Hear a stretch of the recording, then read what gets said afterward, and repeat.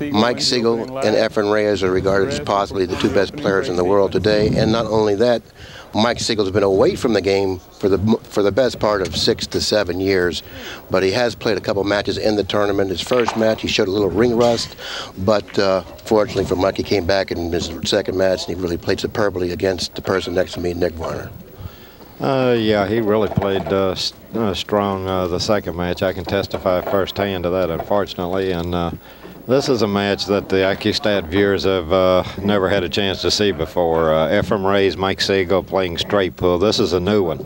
It certainly is, and there was a possibility just only 10 to 15 minutes before this match began that we weren't going to be able to do this match. But fortunately for us, you know, a couple things came together, and we put it together, and here it is right now. And I'm sure it's to the delight of not only you and me, but all the people out there that are watching this tape right now. So. Well, I'm excited, Billy. I've never seen Efren play much straight pool, and I'm really looking forward to this. I've saw Mike play many games, so I'm familiar with his game. And in straight pool, particularly when you're talking about the upper echelon player, you really have to jump out of the gate quickly, because the player that jumps out of the gate quickly really has a big advantage playing straight pool. Well, that you put the pressure on your opponent. Sometime the first guy that's able to put a lot of points on the board. Sometime the balls don't roll so good for the guy that comes up next. You get that momentum on your side. It's huge in straight pool, putting that pressure on your opponent. You got to keep it on him in the straight pool. Well, it seems to slow him down as far as being able to answer with big runs. That's for sure. Immediately, Siegel's looking over the rack, and it looks like there's a possibility he can make that 4-ball combination, the 1 ball in the corner pocket. A lot of strange things may happen considering the position of the 12 is laying against the 10, so therefore that shot may not be on, Nick. Well, I don't think the 12 won't go down and hit much of the 9. I don't think that the 13-12-9 will. You're talking about hitting the 13-2, 10, 6, 9, 1. Right. I don't think that works. But he's taking another look at it now. You see how he's shooting the 12 into the 10, just to see how much of that 9 he'll be able to hit with that 12. So if he can hit enough of the 9 with the 12, he's got a good shot at pocketing the 1. It looks like, for me, from my vantage point, that's a pretty risky shot, Nick. He may even hit the 12 first and not the 13 to force the 12 possibly through the 10 somewhat. Yeah, from here I don't think it goes, but I just don't. I think that the key here is something needs to hit the 9 in the middle. I think he's calling the 3-ball, and this is a tough opening shot in straight pool. This is a huge shot here in the match. Well, to me, this is a very curious selection. This is the first shot of a very important match, and to select a shot with the degree of difficulty as this shot, it's got to have a lot of heart. 3-ball. Well, I know he's ready to play this match. He said that he was really excited about playing this one because he's never played Efren in straight pool, and he's played him in 9-ball many times. Many times.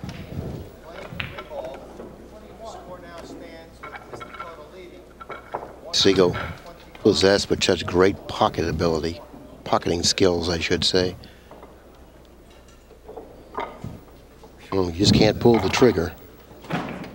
Couldn't pull the trigger. And it's good that he got up from the shot, because if you have anything negative going through your mind, you really have to get up from the shot.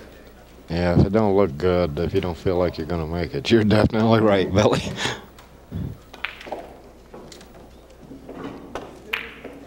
Oh, he hit it very poorly. Reyes, jumping out of his chair now, making his appearance at the table, certainly has a better situation to deal with than Sigel did. Correct. 1 point from Mr. Sigel, post 1 foul.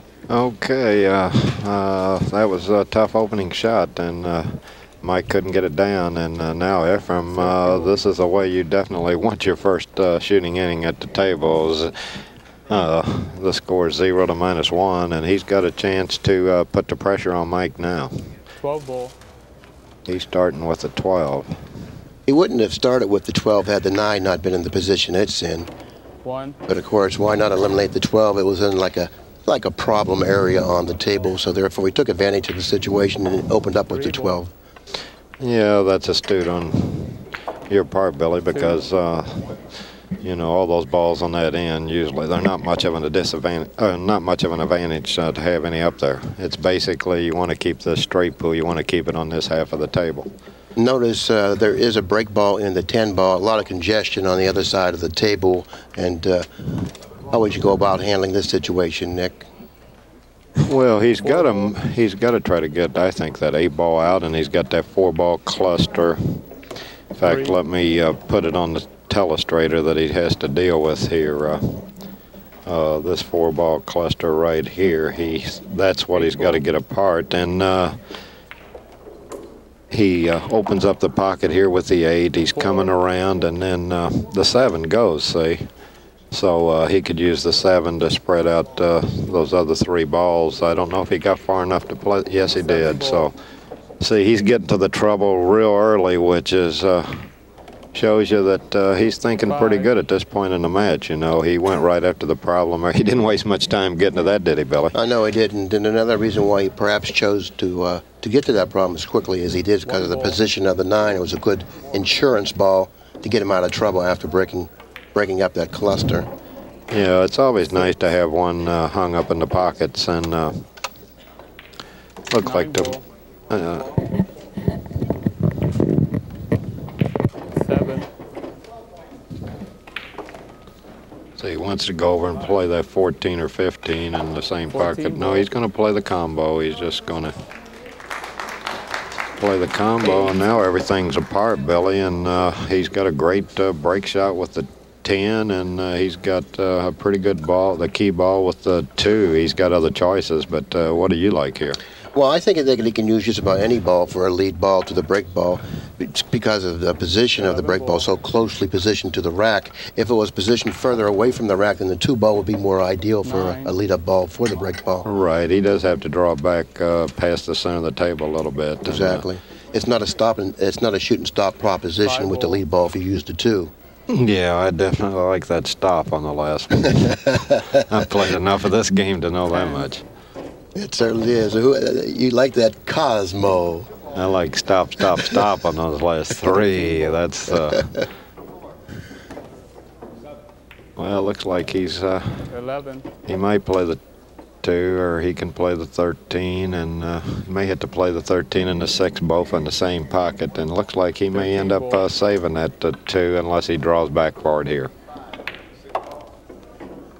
No, he's one thing you'll notice these great players, when they play straight pool, they don't like to move that cue ball any further than necessary on any shot. That's true.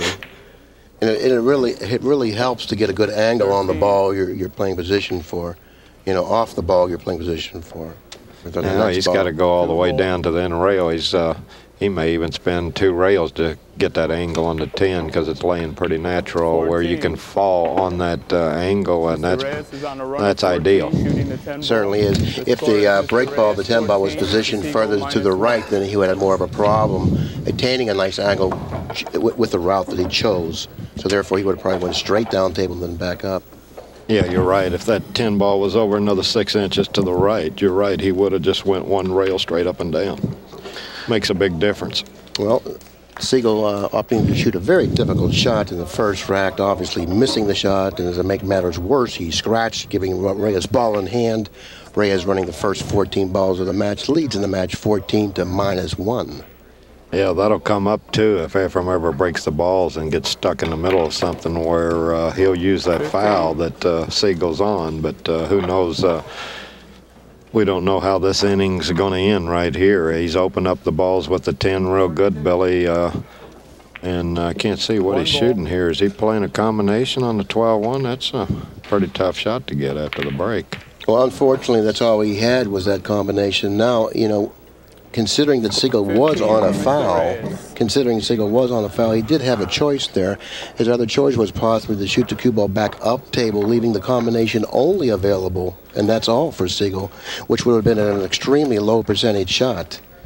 Well, you know what's kind of amazing here, Billy? I thought he was shooting something in between there because he kind of acted like nonchalant on that shot, and to me, that didn't look like a routine situation there in straight pool. Definitely demanded a little respect, enough for you to think about it for a little while. You know, and what you're saying is that there really wasn't any indecision on his part at all. He just went out there and shot it like it was a hanger. Yeah, like the one wasn't in the way, you know. I mean, like he was shooting a 12 straight in. It's a little surprising. But he's left Sigel where Sigel had to come with a pretty good shot on the one. He didn't leave Sigel a hanger either, but Mike's got the one ball down, and now he's off the foul. So that won't come up into play. This is exactly what he needed to relax himself in the early goings here, after obviously choosing a very difficult shot and hitting it as poorly as he did. Something like this was just like, if you could call this like room service. Well, he could have, Efren could have dug a deep hole from him right off the reel there, and Mike finds himself back at the table down 14-0, which I know his attitude on it is, that's a joke, 14 balls. And if you notice how Reyes struck that combination, he really didn't hit it as well as he expected, or we expected him to hit it. He missed it by, you know, a pretty large margin. Well, Mike's got a good ball there. He's left-handed, so it's a little bit on the wrong side of the table for him. The two's positioned pretty good, and he's got a cluster right in the center that he has to deal with. He's got the 15, 11, 6, 3, and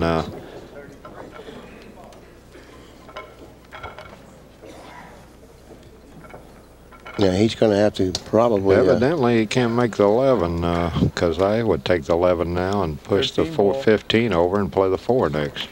Yeah, and when you push the 15 over and then play the 4, it opens up the pocket, that right-hand corner for the 3 and the 6. Right. 4 ball. So that's a very intelligent way of remedying the situation, but evidently he didn't see it that way. 6. Or else maybe the 11, he couldn't make it, maybe, I don't know. It looks like it goes, but he elected to here. He can, he's got a lot of choices here. He can draw and play the 3 on the side, or go down for the 8, or maybe even, no, he played the 11. 7. Oh, that's interesting. Well, he can go back up now for the 15 ball, but it looks like the way he's cueing it, he's not going back in between the 2 and the 15. I'm surprised he didn't play the 15 because that'd open up both balls. Now he's going back in between the 2 and the 15 for position 4, the 15.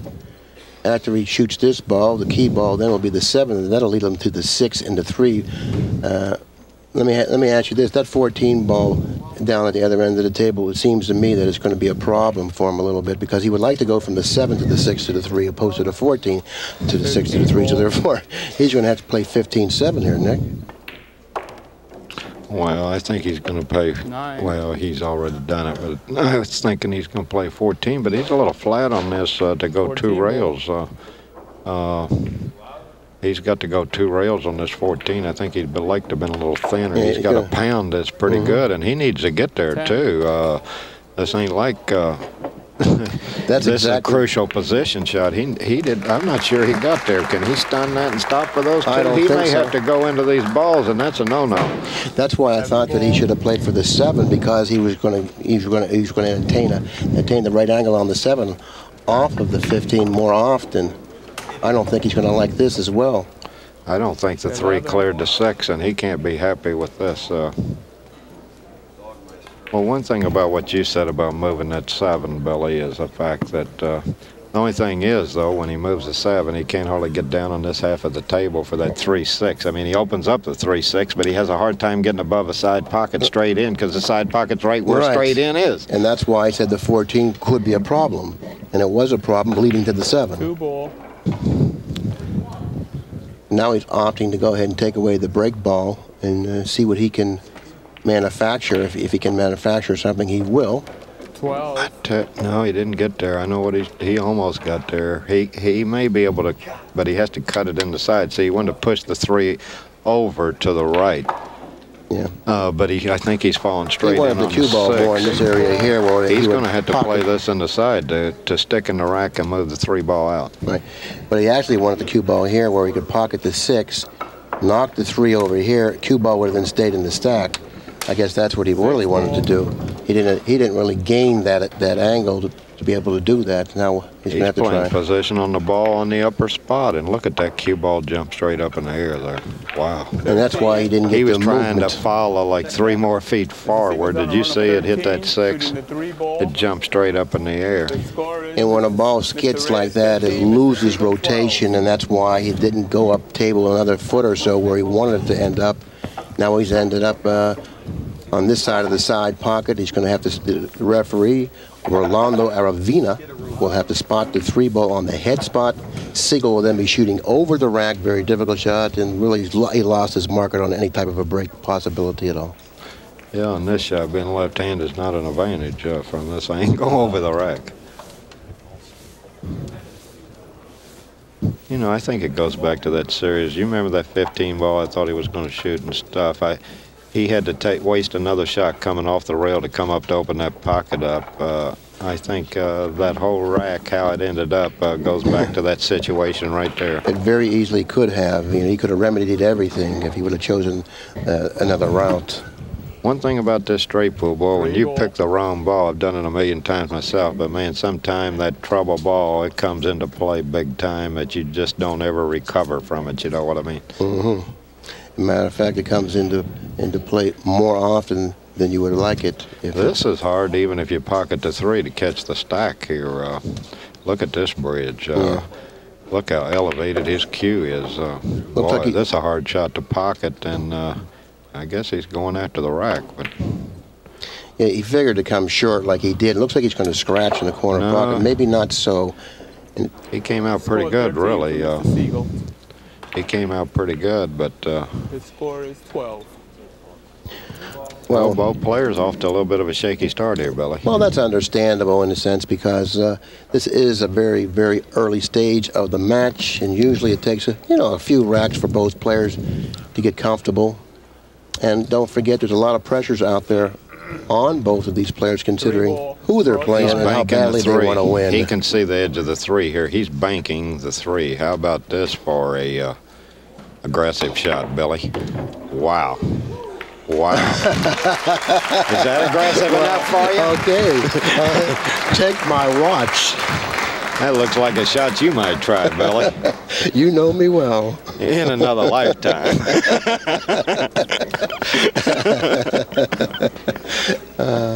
But in one pocket, I wouldn't bet against you trying something that aggressive now. You're always trying to figure out a way to get a ball in your hole in that game. Well, I'll tell you what, I really didn't expect anything like that to happen. And after he made that shot, I thought he missed the cut on the 12. What a great shot that was. And to play it playing straight pool and to play it against Mike Sigel playing straight pool, you really either have to have a total disregard for your opponent, or you have to be, I don't know, not thinking clearly. Well, that's a little bit like hill game, and you play kind of a tough combination instead of running out. You know what I mean? How about if he ran Look like how these balls came up far. Wow. Right. How about if he ran 140 and out off of that shot? Hmm? I tell you what, he's got him laying like a dream here. That last break shot opens him up like butter. And for you straight pool enthusiasts out there, I wouldn't advise, shooting a shot like that unless you banked as well as Reyes. Or Nick, you happen to be the world champion bank pool player, Nick. Do you think that shot would have been on the menu? You know, I love that cross bank, but I'm not sure. I might play it in any game, but I'm not sure that I would have played that one in this game, especially if I was playing Mike Sigel. And I'm pretty aggressive. In fact, I forgot to play safe a couple times in this tournament when I should have. 11 ball.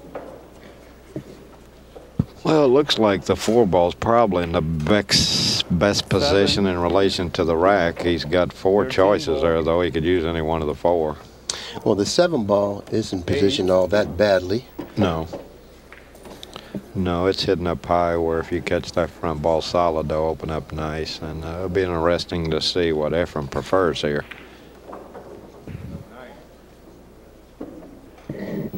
Nine ball.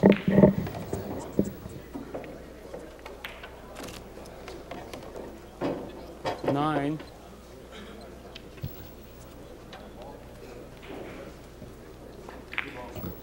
15 ball.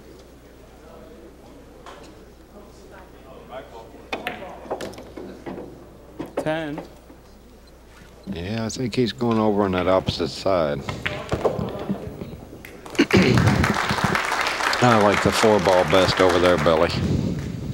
Yeah, he's he obviously does. He likes the 4-ball, but he's got to get rid of that 5-ball. The 5-ball is not really what you consider an ideal lead ball, so therefore, why even keep it there? I would. In fact, but the 5 looks too low, but the 5's the easiest one to set up on. Those low balls are. I do not ever try to leave one of them. No, I wasn't saying that the 5-ball would be a possible break ball. I'm saying that the 5-ball was a ball that he should get off the table a little quicker, because it was in a bad position on the table. You don't really need that ball there. Tell you what, he's going to have to play underneath the 14 right here.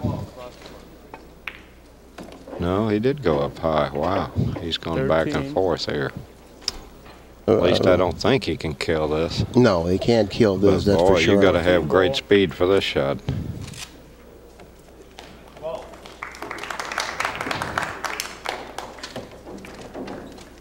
Tell you what, he got a good breaking angle. A little unorthodox, but nevertheless, he still got the job done. Mr. Reyes 29, Mr. Sigel. Yeah, I would have. Yeah, he definitely threw me there when he went around 2 rails and then have to go back and forth. I would have stopped underneath the last ball. Right, and played it up the other corner, but he didn't throw you nearly as much as when he banked the 3 cross-side. No, that might be the biggest the surprise there I've seen in the entire tournament. Quite some time.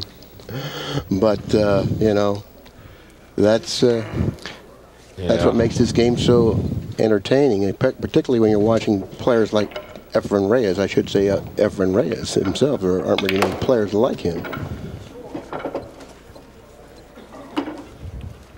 15.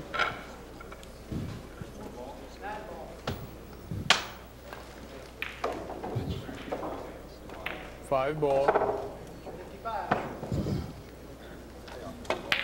Reyes did enter one other straight pool tournament that I know of, and it was in Portland, Maine in I believe it was 95 or 96.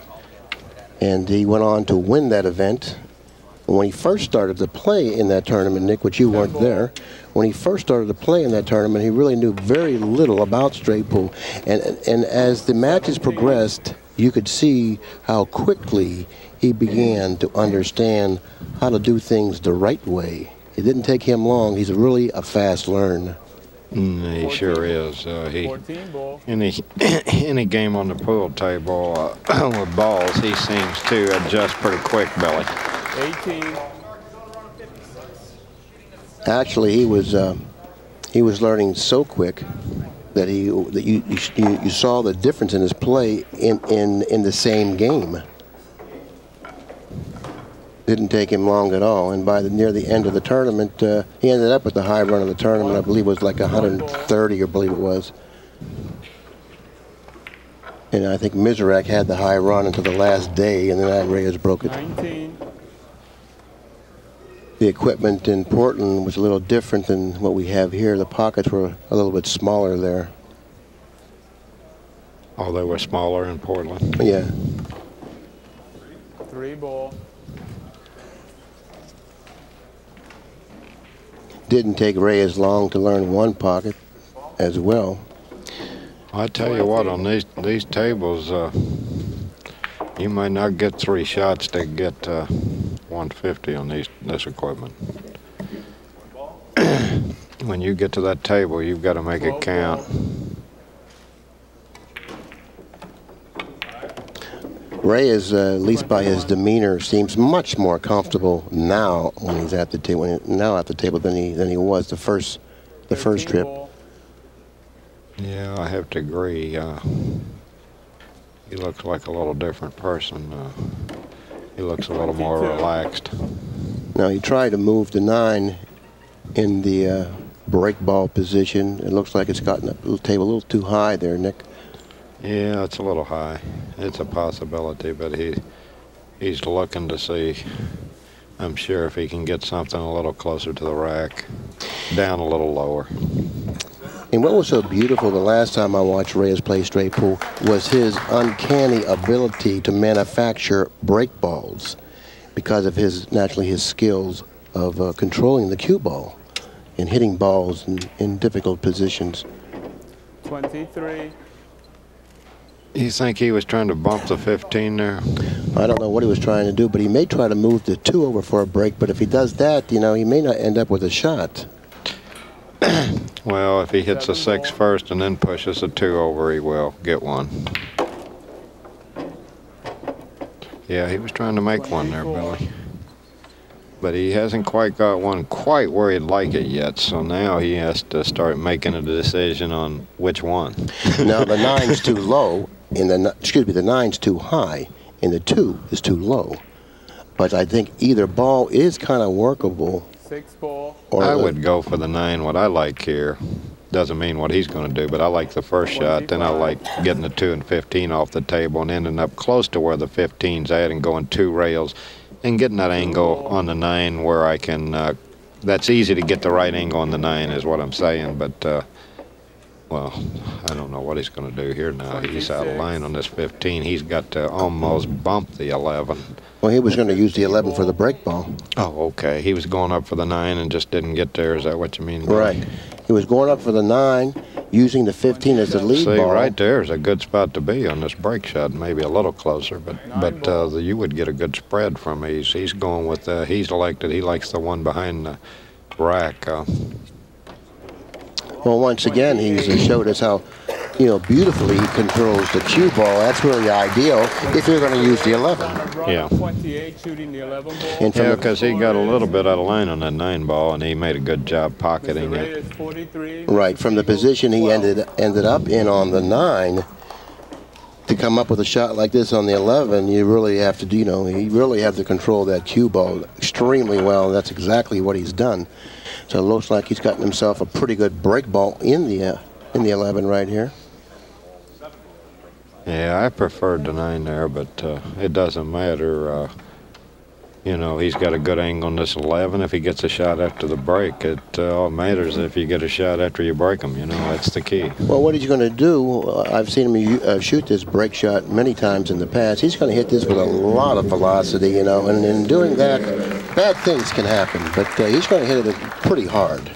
Well, the most important thing is he's got to pocket the 11, number 1, and number 2, he's got to hit around that left side of that 5.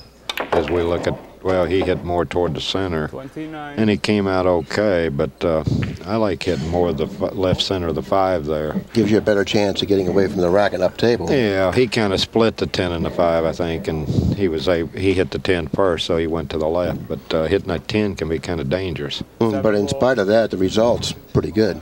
Yeah, he's got a good shot on the 7, and he got a lot of balls out. And now he might elect to, well, he may have to now, but he'll probably go the top of those 5-ball cluster right in the heart of the rack and go ahead and get the rest of them apart here, Billy. Yeah, he has a lot of protection from scratching. Now he's got a problem, Nick, unless the 1 goes in the 12 side. goes in the side, and maybe the 1, 2. He's got 2 shots. I mean, you got to stay down with him, but I thought he was in trouble for a minute. If it doesn't go by the 9, he might have a big problem. I tell you what, on this table, that 1, 2 ain't laying all that. I mean, you'd rather be shooting one of those straight in, but the 1, 2 is a possibility. Well, the 1 may go on the side. We know he's going to shoot something. Yeah, the 1 in the side.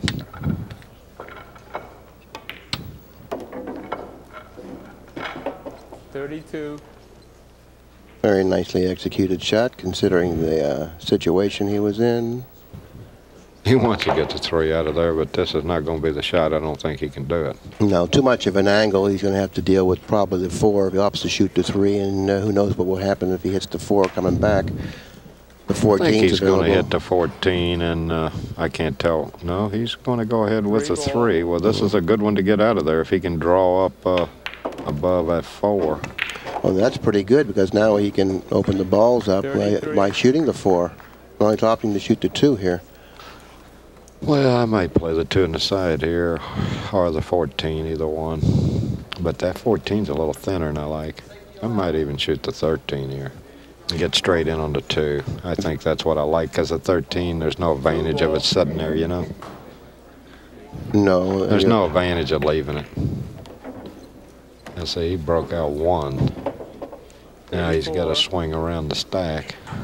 Now take a look at the position of the 9. Now that's a possible break ball. The 9, if the 14 passes the 9, he can attain a shot on the 14, which will put him on the 12, and maybe he can open up the 5-10 in that fashion and still save the 9 for a break ball. I know it's sitting a little lower than you would like, but is there anything that wrong with a low break ball like the 9? No, the 9's okay. The only problem is I don't think the 14 clears, and he's got to be a little careful. I think the only ball he can play position on, unless it's something upstairs, is a 4 and these 2 purple balls here to get. Or is that the 14? Oh, see what he did? See, he wasn't in a real comfortable position there. Yeah, I didn't expect him to use a low ball on that particular shot, but he certainly surprised me. There's a 13 pass to 4.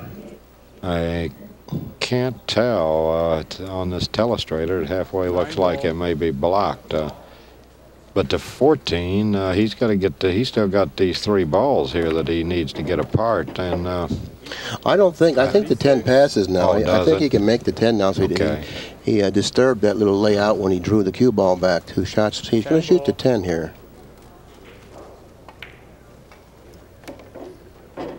Okay, now he does have a break ball in the 4, I believe. It's a little higher than the 15, so therefore it looks like, to me at least, it's a better break ball. And the 13 must obviously pass. Yeah, well, it's easy to set up on. If he can get a good angle on the 14, I'd play the 13 in the upper corner myself and just stop there where the 14's at. But he's going to go ahead and remove it.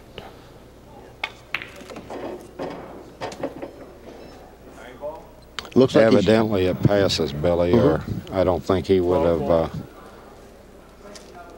I don't think he'd be shooting this way if it would. So he evidently the 13 passes, and he's going to take that 4 as a break shot, or. 41. Tell you what, this is ideal here. He's going to get a nice angle on that 4 from this position here. Yeah, that's where he wanted to be. 13 ball.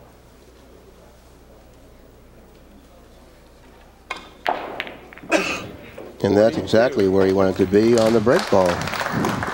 That's my favorite break shot. Might be a hair low on the 4, but missing the 4 don't come into play much on this one, Billy. And he can hit it with some speed too, because he's so close to the 4. Accuracy's not going to be much of a problem. And if you hit this with a high ball and try to go through the stack, yeah, I'm put a going good to use high stroke on follow. it. Yeah, yeah. Just not hit it hard enough that you jump. You got to be careful on one like this. You could jump the cue ball if you're hitting around that corner ball. You could even jump off a table if you overamp too much. He might have to. I tell you what, he's hitting a little lower than what I thought after they rack up the balls. So he may even have to draw into the 2 here, Billy. Or center ball. Yeah, he might not have the luxury of high here. Ooh. And that's always the danger on that darn shot. When you're hitting that corner ball, you go to the end rail.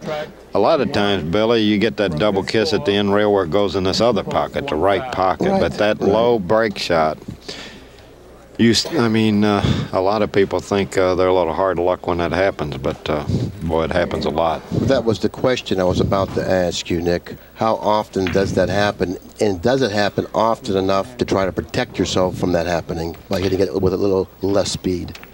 Less speed and maybe a little more low, so you hit that corner ball a little higher, a little fuller.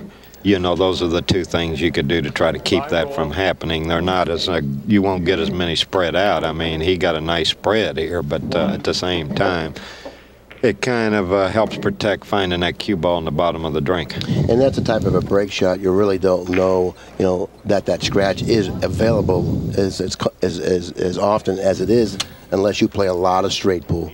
You're right. You have to play it a lot. I've had that. believe me, I've had a taste of that one so many times. I know that is more than routine there. Maybe the first 20 times I scratched on it, I might have thought this is hard luck, but I don't think it's hard luck no more. So probably, yeah, exactly. So probably Reyes is probably thinking, man, how did that happen? You know, and here you are saying it's there. I tell you what, I've played a lot of straight pool in my life, and I tell you what, I got a scratch in this tournament I never got before. It was amazing. I didn't think that I thought I'd had them all, but I got a new one in this one. Well, Captain Hook's got to be pretty happy to, because Efren was looking pretty smooth there, like 100 plus was coming. He was definitely looking smooth, you know. I mean, he opened up that run with that bank on a 3 cross-side. 9 ball. Well, he's got Mr. Siegel's attention. 4. Now, what's going to be interesting to see, Billy, how Mike deals with that interior cluster of balls. Except for those rare occasions when you get that break shot where they all open up in one. Usually, this is a normal rack of straight pool here, you know, where you've got to deal with the cluster in the center. Well, now, if you take a look at the 8 ball here, that ball might be available in this pocket. Now, if it is, he may play position for it now.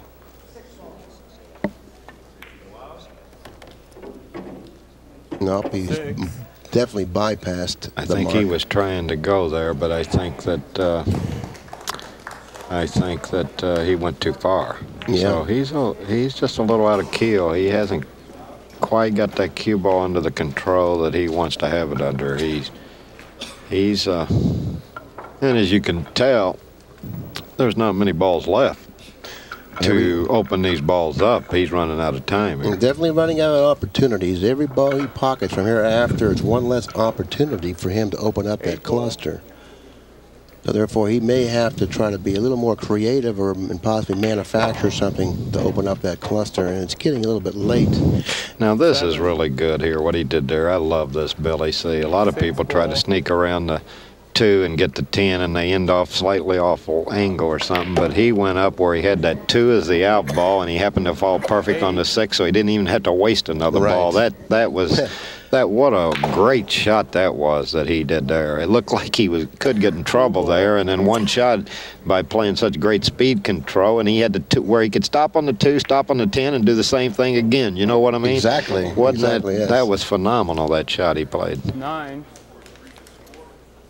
Okay, he's fallen a little short of the mark once again, and notice that shaking of the head. It's been so routine with him, and when you watch him play, he keeps shaking his head, and then he runs like 100 on you. Well, routine, you don't want to pay any attention to him shaking his head, because he'll be shaking his head when he's getting ready to shoot a duck in the side to knock you off. yeah. And then you want to knock his head off. Say, how can he do this to me? You know, like he's in trouble. In the meantime, like I'm gasping for air. 12 ball. Well, he's going to stay down good with this 12 here because, boy, he's got to get a good angle. Ooh, I think the 15 is in the rack, isn't it? See, he's got a great break shot there, but he's got to get that 15 out of the rack, and this is a tough angle to do it on here. He don't have a real good break shot yet, Billy. See, no. He's looking there where he needs to be, and he may have to go 10, 4, 13, and then push it out that way, Billy. 4 in the side. That's not going to be or easy. He may draw it back now, but I kind of like taking that one extra step here. But no, I think he's coming back right now. Too far. Too far. It looks like he may have gone. No, he can soft roll it, I think, and get there. A little bit low again, Billy. Once again, it's a little low. A little low, so we're going to have when Mike draws back, we're going to get a chance to see another low break shot. Oh, I like this. 14. I like the way he did that. Instead of drawing back, I like that extra rail he took there, Billy. Some people don't do that. They draw straight back. I like the extra distance. I like hitting the extra rail because you never end up short. On the shot. In other words, you get to the position where you need to be, hit the rail and come back out, and all along that route, you're still in position. In other words, you're in position for a good 6 to 8 inches longer there than you would if you would have chosen the other route. Yeah, but the only thing that can go there is you really overamp because nothing. Right. You're not going to stick on the rail trying to bounce out. And But the plus- only thing that can happen there is if you're just hitting them so pure, you just. But like you say, there's hardly anything go wrong now. See, he's looking this over now. He's looking. And plus, He said it's yeah, low, exactly. right, I Billy? don't want to say the same thing happened to me that happened to this guy over here. In the meantime, it's so He's much going to easier. draw above the stack, I think. Oh, it was so low he couldn't hardly hit the rack. And going back to that lead balls with a break shot, the execution of it, the execution of that shot, the way he executed it, it was easier to control and feel the speed of the shot. And that's why he opted to go the rail and back. And in the meantime, I he like really that shot. Now here's where the one foul is going to come up, Billy. Mike, you notice he's getting ready to have him answer for that last scratch again right here sir. on the safety exchange. But let's see if maybe Efren might try one of them Foul. two-rail kicks that we've seen off the side of the stack. You think he'll go for something like that? No, I think he's too smart for that. I think he's going to go 2 cushions underneath the stack and try to knock out a ball. And post one You know, he understands that that's the correct shot from this position when it's on the first foul here. So therefore, he's got to create some sort of a viable position for himself the next time he comes back to the table. He's trying to thin the 12, Billy. Nobody's that good. Safety's allowed. No one's that good. Safety Sigel allowed. said nobody's that good, and Aravino said safety allowed. Hard to believe there. Sigel said it's hard to believe. Well, I know he don't want to believe it. Safety was allowed. When he said it's hard to believe, is he paying respect to Efren Reyes, or is he telling us how hard luck he is? No, I think he's paying respect to Efren REYES there. Okay. At least that's what his tone sounded like to me. He would have been shaking his head with a more vicious look on his face, I think, if he thought he got lucky. Post 2 fouls. Or perhaps maybe it was his way of saying, how could he even try that shot? No, well, now that's a possibility. Now that is a possibility. Then maybe it wasn't a right shot, huh? Maybe not. But at that time, it was for Reyes. That time it was the right shot, no question about it, because he was on a foul and he had to figure out a way to get out of the jam, and he got out of it one shot earlier than I figured he'd get out of it. So. And he got out of it one shot earlier than you would have got out of it, that's for sure. You're not kidding. Siegel's looking at the 9 ball. Reyes scratching his head like, what did I do? But Okay, now he's going to knock the 9 up above the side probably and come back underneath Safety's the allowed. cushion, and he wants to get by that Remove the 14. foul from Mr. Siegel. and why does he want to get by that 14? Well, Efren can play the 14 to the left rail and draw him underneath the 8 and 11, and then he's got balls out on both sides of the table where he's trapped. So that's pretty Billy, good. that's good. important to there, because if he stops in the center of the table there, not thinking about shooting at the 9, but then all he's got to do is knock a 14 the rail, draw him underneath. Now he's got the 9 this side, the 6 up there, and he's got the 14 over here. How you play safe against those 3 balls? Exactly. In case I didn't know that, now I know it. Thank you.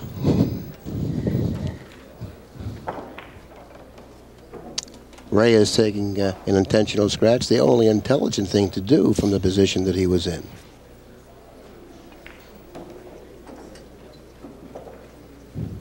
Safety.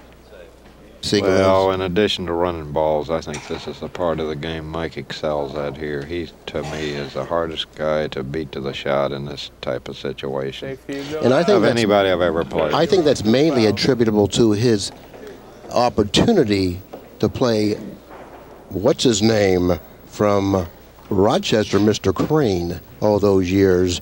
Certainly went to school playing Crane for all those years up there and learned a lot about the safety end of the game. Yeah, well, Yeah, you're right. Irv could teach anybody a few things.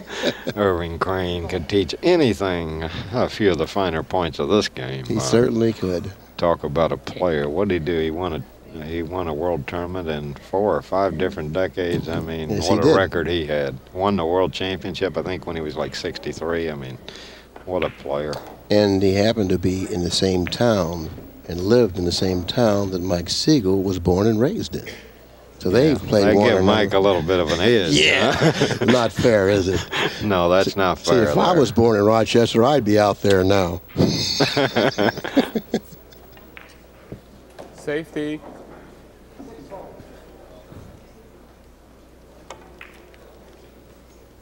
Wow, now there's a shot I didn't say either. Bounce a Rooney.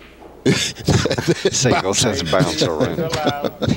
I mean, where is he coming with these shots from? I think mean, the 14, I think that was a shot I didn't anticipate. But does this 14 go here? I don't know, but Reyes really does some creative stuff when he's playing. I mean, I've been watching straight pool now for a long time, and I've seen Reyes execute 2 shots and even select 2 shots that I've never seen anyone else ever select those 2 shots. For instance, the last one he just shot. He's going to play the 14 ball.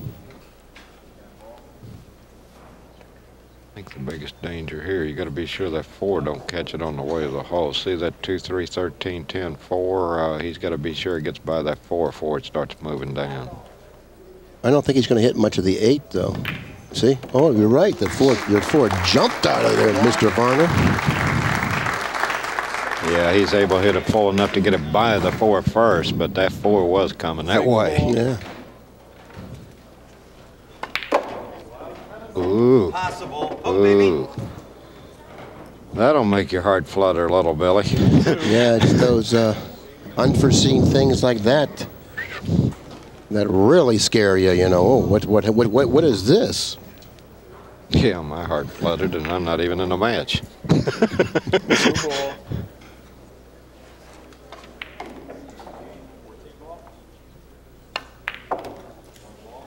Three. Tell you what, he's not quite moving that cue ball the way he wants. No, he's not, but he does have such 3 strong recovery power and skills that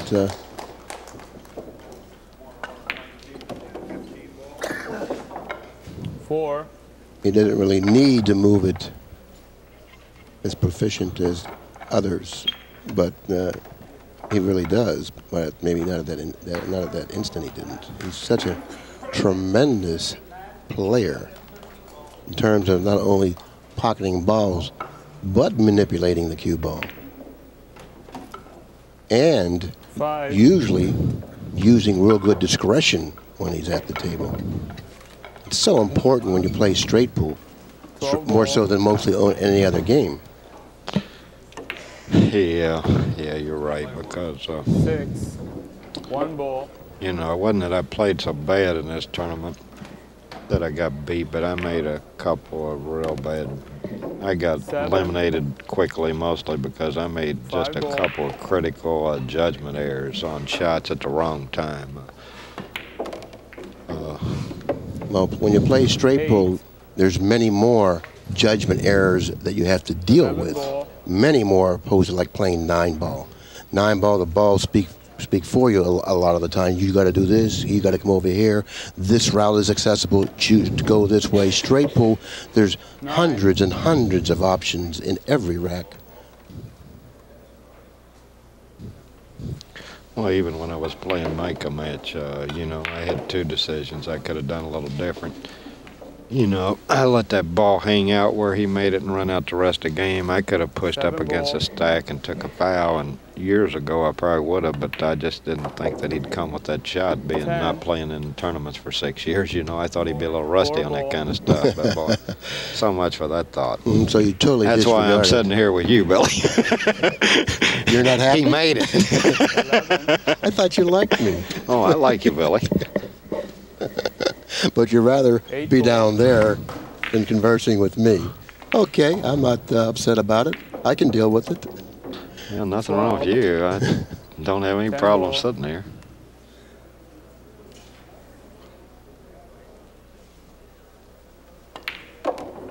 Now that shot needed, 13. you know, a good Sigel is on a run speed of control 13. on that shot. Sigel Shooting flapped. 13 ball. Gave Well, I the- tell you what, he'd gave the like to be crowd- an inch or two further right there. He got a little straighter than he wanted, The score so is Mr. Reyes 54. he's going to have to slide off the stack, I think, here. I don't know if he can 38. get to the top of it or not. Does anyone play to the crowd any better than Mike Sigel? That's what I want to know, really. You know, you've been with him more than anyone else. Yeah, he's good. He's good. Yes, he certainly is, and that's what we miss when Mike's not, you know, playing in tournaments. That's a lot of the stuff that we miss. Well, it's really great to see him play again. He's going with a high follow stroke here, Billy. Woo! I've scratched many times shooting that type of a break shot. 14. Well, that's one if you don't get that follow on it. If you slap it a little or punch it a little, you will find the hole. He came dangerously close there, and Yeah, if you don't get enough follow on that break shot, the kiss will negate the top spin that you do have on it, and then it'll go toward the pocket. But as long as you have that good follow on it, the follow will then, you know, overcome that kiss and it'll continue going forward. Ball. yeah, you hit that with a poor stroke, and you will find the pocket on that shot. 15. That's probably the why I find the pocket as often as I do, because of my inability to put a good stroke on that shot. Who are you trying to kid, Billy? I'm not trying to kid anyone, Nick, but I expected you to say that. 4 ball. I don't remember your cue ball disappearing too much when I've been playing you. That's because you Over were at the the table. 16. It's hard for my cue ball to disappear when you're at the table. And that seems to be the posture I've found myself in most often, Nick. Me in the chair and you at the table. 14 ball. That's why things have to change when we make a game. I think you're being humble, Billy. All right. What is to the this stroke action. of humility today, anyway? Are you working? Or? 9 ball.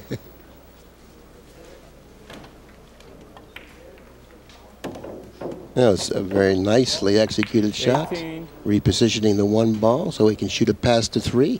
And he didn't have much room to shoot it past the 3, so therefore it definitely required a perfectly touched. Well, what's he going to do here to break him, Billy? Well, that's your job, Nick. Come on. Oh, okay. Is he going to draw into him here? 3 ball. That's all I see.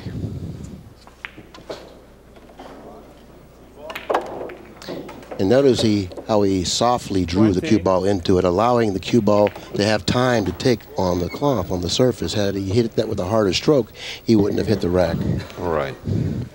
And he's facing a tough shot. He got over the 6 ball, and he's got the 12 on the side. But he's now here's an interesting choice here. He's going for. He is over that ball. Well, not all the way. No, I can see he's not all. No, he's along the side. Yeah. Well, I think this is a better shot because that pocket's huge down there at that end. And that's another. The side's not quite so huge from that angle. Right. That's another.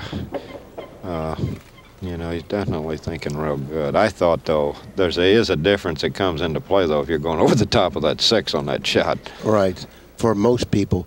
But for Mike Sigel, he's such an excellent shot maker, and that's one of the things that allows him to sustain long runs because of his ability to put down the tough shot. And that's what gives him that little extra edge over the other upper echelon players, you know. And he's able to put that real tough shot down with a higher rate of consistency. Oh, my, hit that a little bit, but nevertheless, it did find the pocket. Almost overcut it. That 11 was. ball. 10 ball.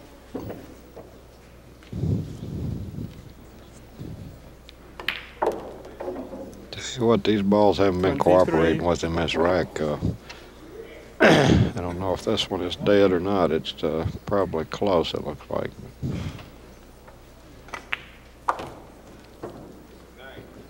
If it's dead, it'd be beautiful because he could hit the top part of the 7 and knock the 11 over for a break ball. Yeah, and then play the 7 next. Mm-hmm. Well, yeah, exactly. And then he could manufacture a break ball with the 11 right now. But evidently, it doesn't seem to be lying the way he would have wanted it to. 24. He's going to have to break 7 off ball. at 12, and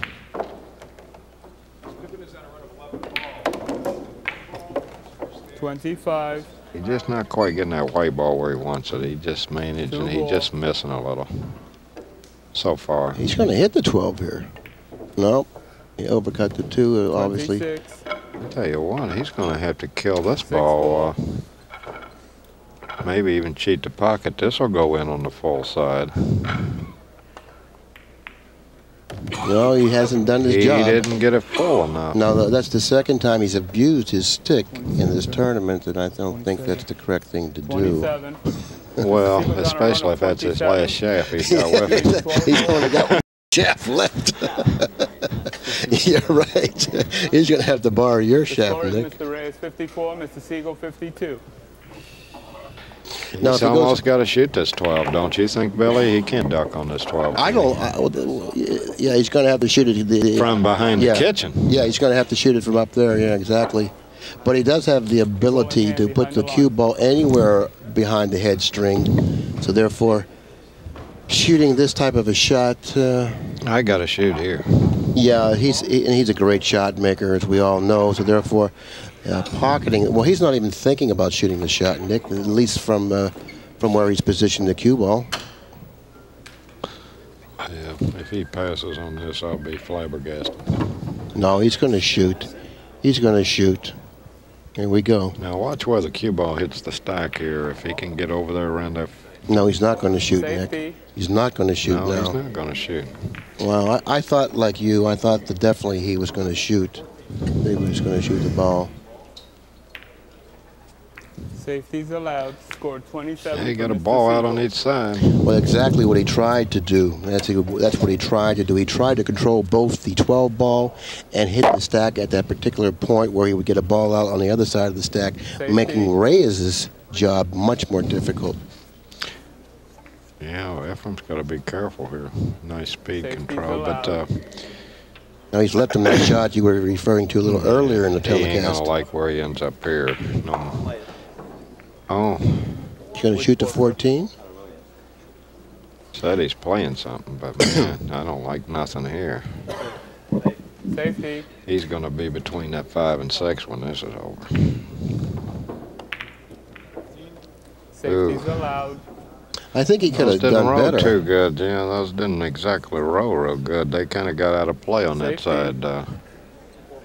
He may find himself. His next shot may be a foul. Yeah, right. I thought he could have done better from the position that he was in than what he did.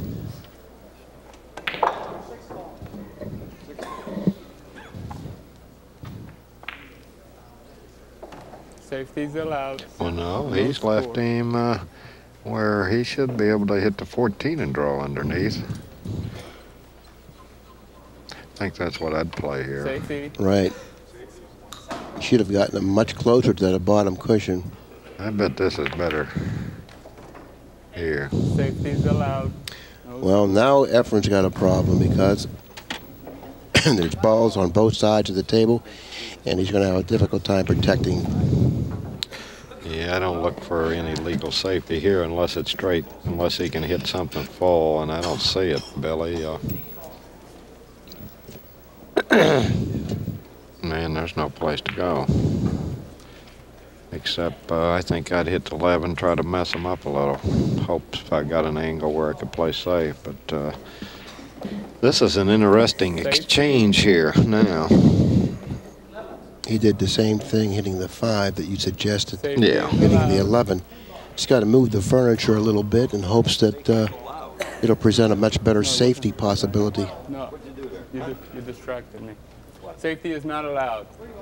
Subtract 1 from Mr. Reyes. Who distracted him? Who distracted the referee there, Billy? Sigel. Foul. Well, that's understandable. Safety. You made me do that. See, he's got to be careful here. You don't want to push him up too high and get him where he can go down to the end around back up. He's got to leave him on. Yeah. Safety is not I tell you allowed. what, he's got to be Subtract careful. Efren 1 shoot this. from Mr. Sigel. You leave him an Points angle for where he foul. can get back up in there, then he'll be the one to jam. Because they're each on a Safety. foul, but Efren had The first one, he might have let him get away here. No. Safety is not allowed. 2 fouls for Subtract one Efren. from Mr. Reyes, post his second foul. Boy, if he can hit this 6 and freeze him between the 6 and 11, that would be You the coup de know, grace. I think it's possible, and if it is possible, if I were Sigel, I would push through the 2-ball for a little bit so you wouldn't give Reyes that option. But I think it's possible, maybe not advisable. And he's left-handed, which makes his shot play much easier. If it had he been right-handed, you know, he couldn't do this. He can't leave him much anyway. If he don't get him right between them, you know what I mean? Safety's allowed. He did get him right in the middle. Foul from Mr. Sigel. And he's on 2. Reyes is on 2. Maybe this is the time to be intentional here because you really don't want to leave him a shot here. I tell you what, I would take 3 here. I'm not leaving this guy no shot here. There ain't no way I'm letting him whack one of them 2 balls in on me. I don't know if Efren is knowledgeable enough about straight tools to make that determination at this point. You know, I mean, I know he realizes that he's on 2 and he doesn't want to, you know, he doesn't want to commit the 3rd foul because of the penalty. But the penalty may not be as stiff as if he tries to play the safe. Well, you know, most people have been breaking pretty good. These tables, they've got that back row frozen. You've got to look at that shot Sigel had to open up with at the start of the game. I mean, yes. You know, that's a hard shot. I'd like to get it over just another inch, but that's just my nature. But you know, this break shot, you don't get to start off with something too easy on most of these tables. They break pretty good. Those 2 balls, not much else comes out. Now look at this safety here. He's coming back into in the between the 2-6. Safety's allowed. Yeah, see. He tried to get back into the rack again, like you mentioned. 2-6 where he was stuck. Right. But, I like 3 fouls there. Yeah, I like 3 fouls as well. And maybe the next time he's confronted with a similar situation, he also may like 3 fouls better, particularly if someone brings it to his attention. Well, I think that's just inexperience playing straight pool and definitely inexperienced playing Mike Sigel. This guy here, the match could be over with that shot. And until you've seen it a few times, right, you don't know that it happens. You know, but this, you know, a shot like that could be the last. Anytime this guy comes to the table, that's why you have to protect. You just can't go casually down the street. And giving Mike Sigel an inning is much more than giving him 15 balls.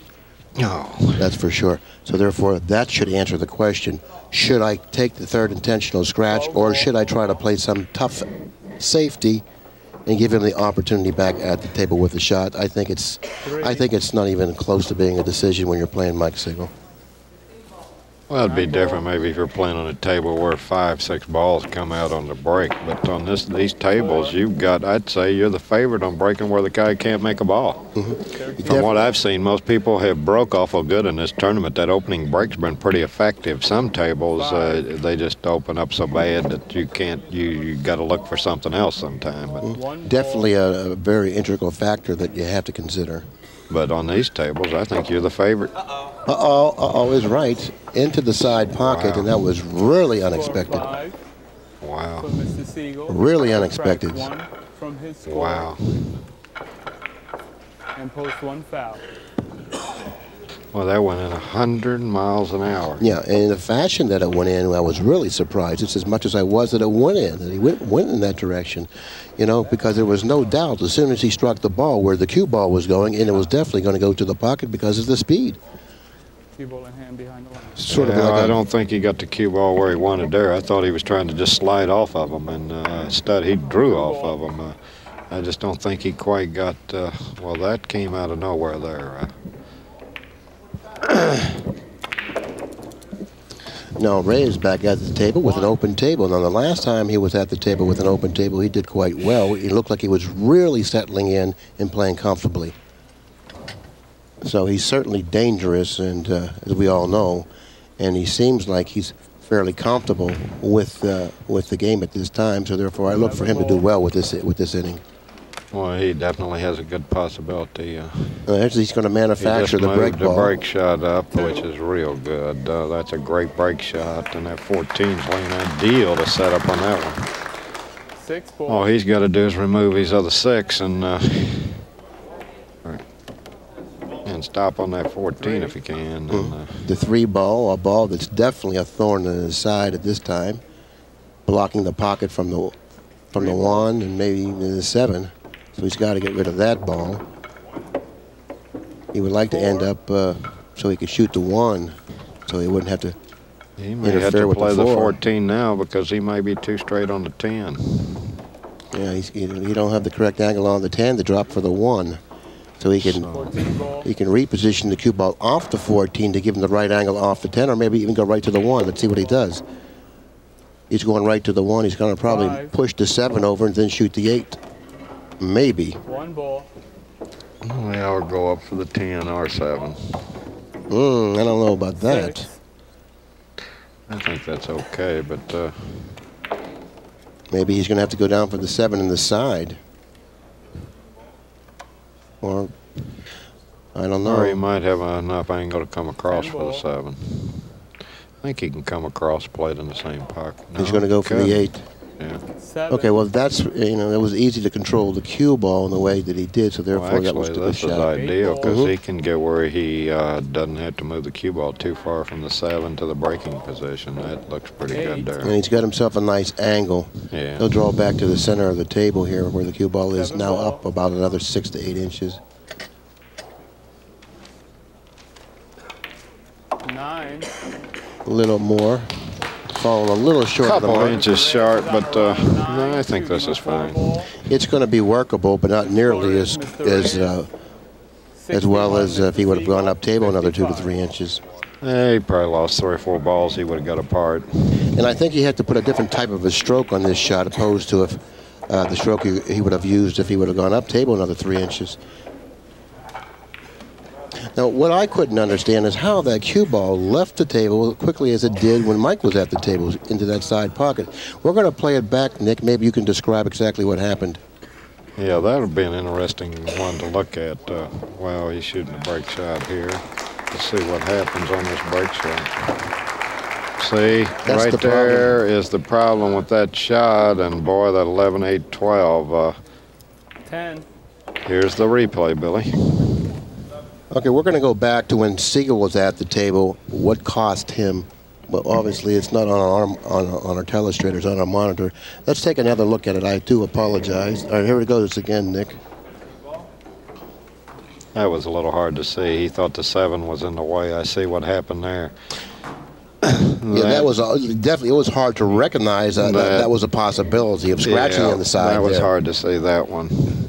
That one, he thought the 7 had him protected going up table, but it slid by and caught those last 2. And then he got like a triple kiss off of a high ball that catapulted him into the side. Very Safety difficult. coming up. So, Billy, I guess that 2 inches did matter this time. Now, that's just incredible. That's Nice really touch, huh? incredible. That thin hit.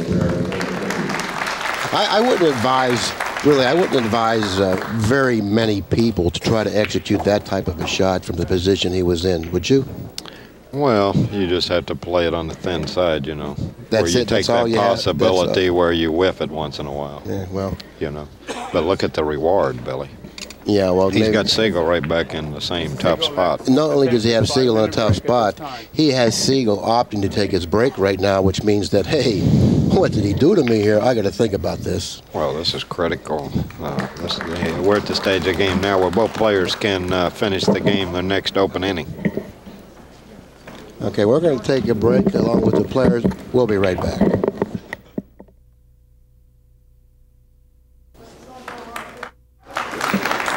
Okay, Mike opted to take a break because of the position Efren left him in. We took a break as well, and we're all back, including Nick. He took a break too. He's back. He's going to play the 9 here, I think, Billy. Boy, it looks like that's dangerous, close to a scratch, huh? Well, he can elevate that, so therefore he has something to say about where the cue ball is going to go. Now the 1 ball is a good inch from the 9, and the 7 ball looks like it's going to hit the 3, as you can see. Now here's the 7 ball here on the telestrator. On the telestrator, we'll point out, there's the telestrator. Now here's the 7 ball, which is going to hit the 3 right there, Nick. And the 9 and 1 are about 9 ball. He's calling it, and here what's big is the scratch. He's got. Well, once again, you called it right on the money once again, Nick. What's big is the scratch. I thought since he was elevating, he could control the cue ball well enough to stay away from the scratch. Post his second Well, foul. you've got to miss that 6 so much. I mean, he shot that hard, which makes it go more toward that corner pocket, you know. I mean, he really, and the 9 just barely creeped in too, you know what I mean? I mean, he had to shoot it hard to make it. Right. And but to be able to recognize that from up here, that that's exactly what may happen, you know, is difficult in itself. I didn't think that he would scratch because of his the ability that he had in the he'd been another couple inches off the rail.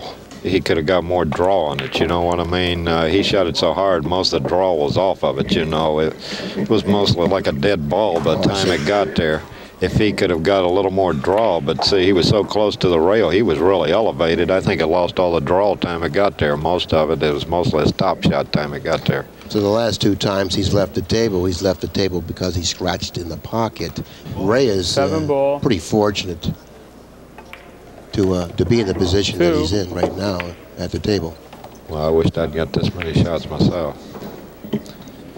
14 ball. But every time he was complaining that every time that during the break he was complaining, Billy, that every time he breaks the balls and he gets down to 7, 8 balls, there's nothing there to break off of. That's right. He said, "Where's the break shot?"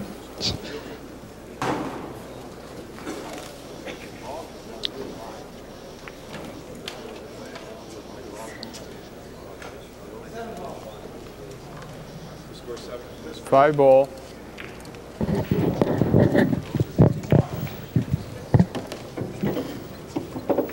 Four.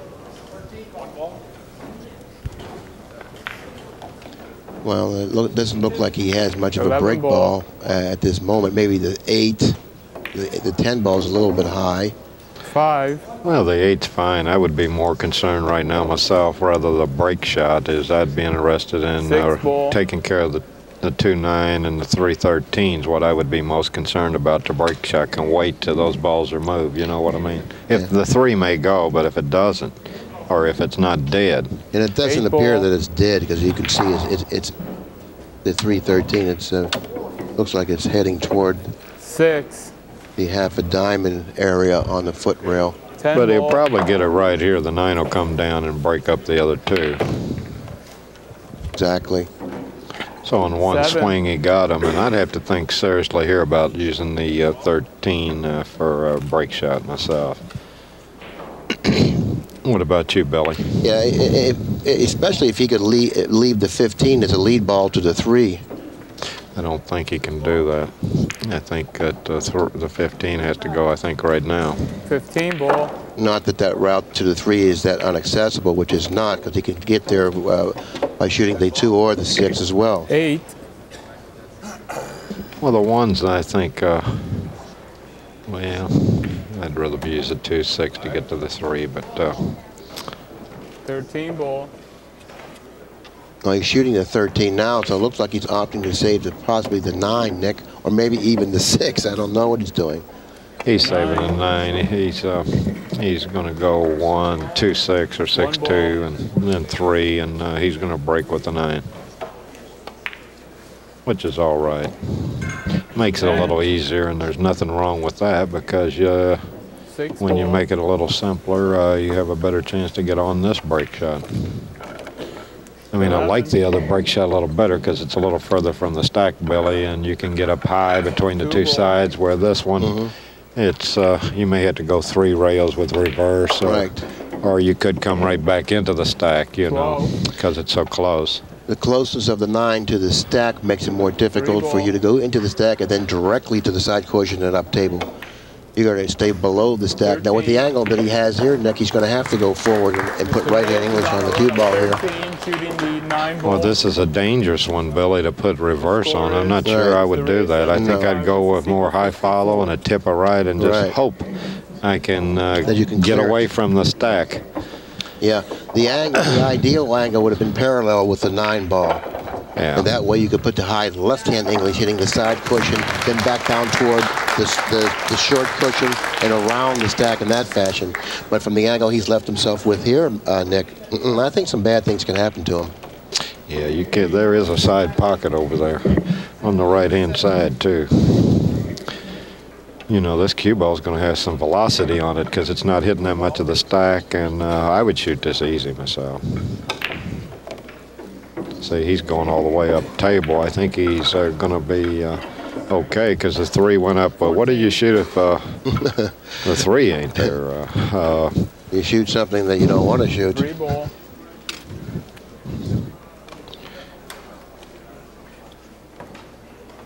He's got a great break shot here, though.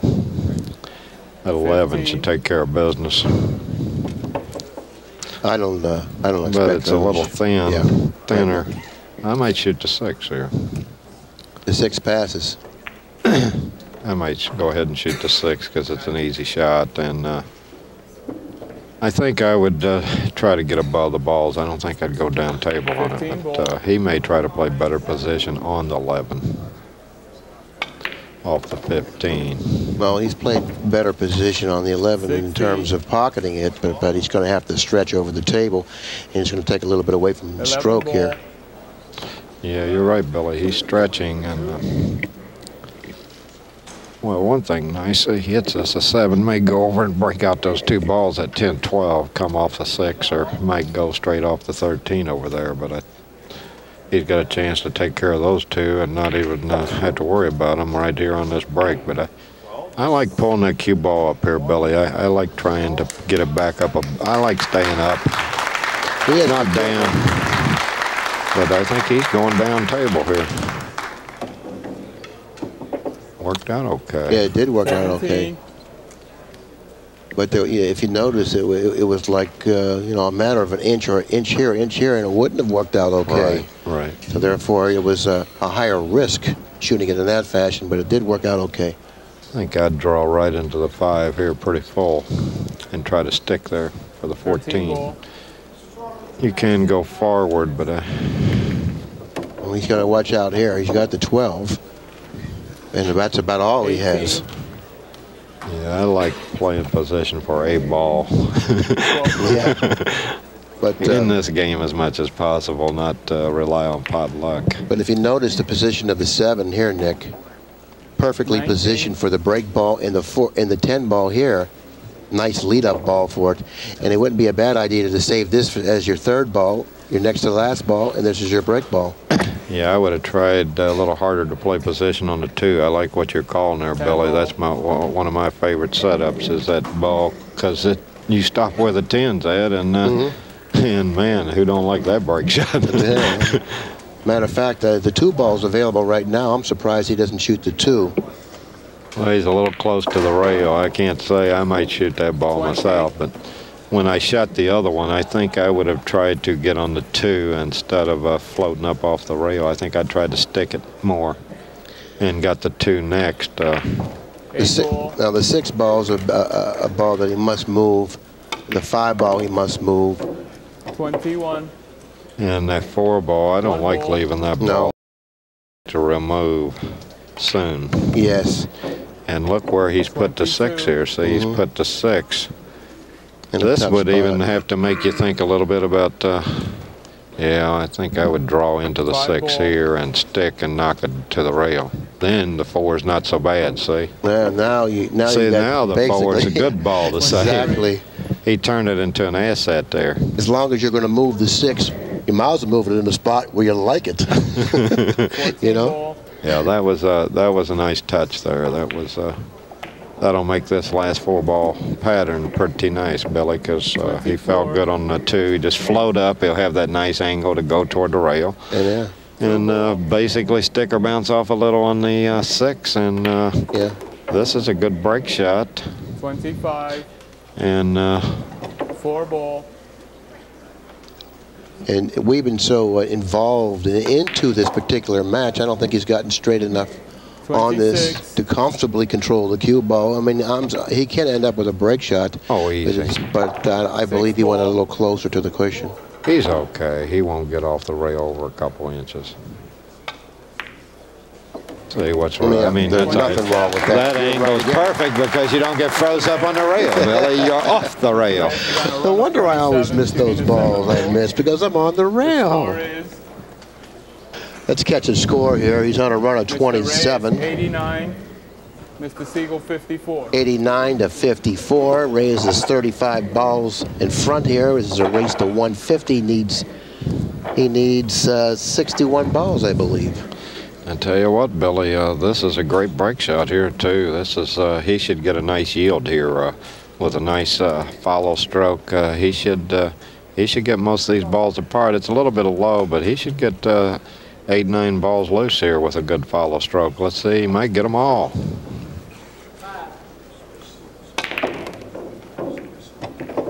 And he got That's a nice yield, huh? That's a nice yield. He just got one little cluster of 3 there, and even those might go. And he does have the benefit of also having a nice little break ball in the 9 ball there. Look at it's positioned nicely in the right-hand side of the rack, so therefore, you know, I mean, he doesn't really have to do much manufacturing in this particular rack in terms of coming up with a break shot. Let's see what I like here. I like coming up. Well, you can might play the 15, but I like getting on that 11 and going ahead and splitting those 3 balls there, hitting the 6, 8, 10 soon. 30. Now he's fallen a little short of the mark, and he's going to have to shoot over the 15. And if he does that, there's a possibility that the cue ball may have to go into the 9, and then he'll lose his market on the break ball with the 9. Yeah. So therefore, you know, he's created a little bit of a problem for himself. Let's see what he does. I like coming around 2 rails off that ball he just played ball. and playing the 11 as the next ball. This there, bye-bye to the 9 ball. Yeah, now he's got to do something else and try to figure out what he needs to do to create another break ball for himself. And if he's straight in on the 15, he may have to go up table on top of it and not even stay down table where the trouble's at.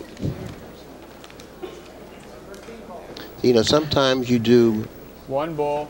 take for granted certain situations, and you do something that's foolish, or you know, causes you big problems careless later is a on. better word, I would think. He got a little careless by not getting the cue ball up the table a little further, and he found himself on top of the 15, and that could cost him quite a bit. Just because he got a little he's careless. lucky. He's still got 4 balls that could possibly end up being break balls. At least he's got traffic. If where you're in trouble when you move something like that, Billy, big trouble is when there's nothing around this rack. Right, when you do it late in the rack, Ooh. and you really you lose your market. So he's still got a chance to recover. And that's what a big part of this game is unfortunately, you can't stop the cue ball in all 14 shots. 4 ball.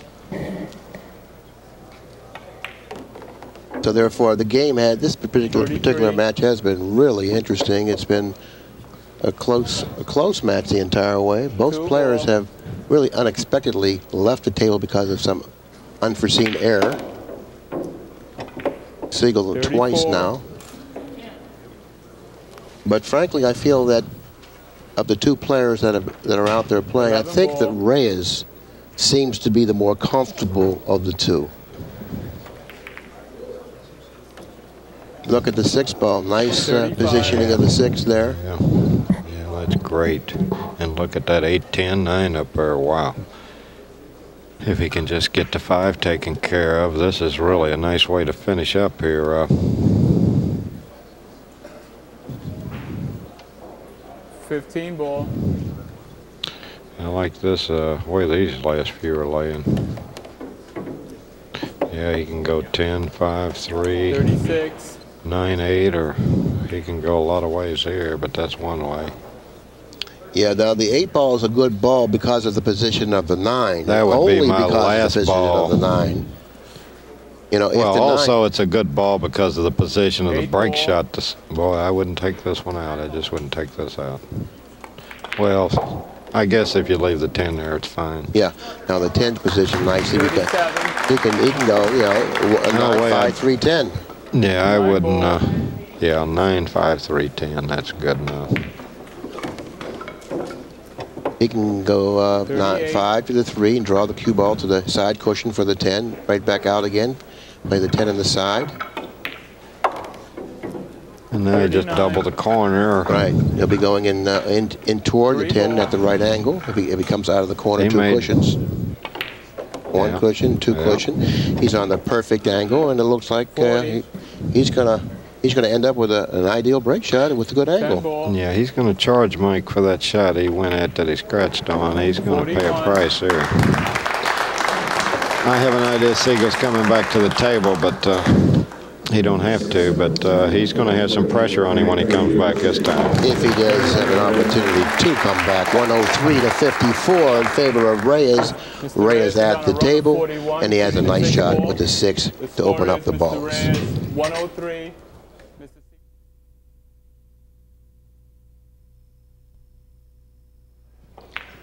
Okay, we missed the break shot. All that Reyes did, though, is he rolled the 6 and he opened up a couple balls on the other side of the rack. So we really haven't missed much. That ball skidded a little bit. He really didn't get the follow off a bit that he anticipated. He's on a run of 43, Nick. Yeah, he's playing 11 in the upper corner pocket. And 11 ball. It's critical where he falls on this next ball. Well, he's opening up the pocket for the 8 for the break ball. 44. Yeah, he's going to have to draw back up off the 7. He's got a pretty good angle to draw back up for the 8. Have to be a little careful you get an angle on it, but from this angle he might even have to go forward. He's got quite a bit of angle, but I still think he can stiff it right up there, Billy. Yeah, he's got an angle on the 7 that he can go either or. He can go back by drawing it or forward 2 cushions. Let's see what he decides to do.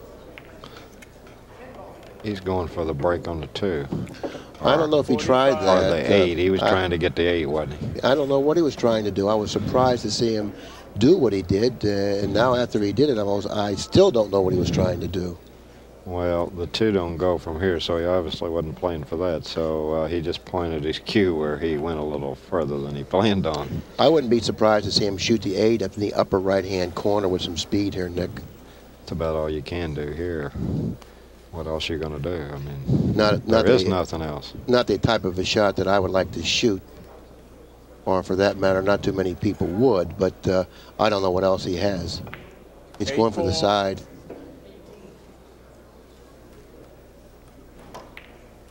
You're right. He must have something, Two a two-ball ball combination. And 13, too. He fell on a good line for that. Well, if he fell on a real good line, then the 13 should just float softly down about an inch or so. He may have the 13 for a break ball. 2 ball. I don't know. I don't think he can leave the 13 there, but he does have the 4 there. No, he couldn't leave the 14 there. And now the 13 has come back up and 47. frozen itself against the cue ball. And certainly has hurt his possibilities of pocketing the 4 and loosening up some balls because of the position of the 13 in the cue ball. So therefore, he really has a lot of work to do on this particular shot. He's got one asset going for him here. He's got 13 this. ball.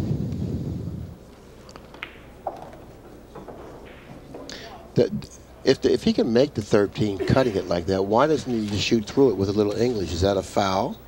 Yeah, I think it is in this tournament. I think they've got that chalk rule where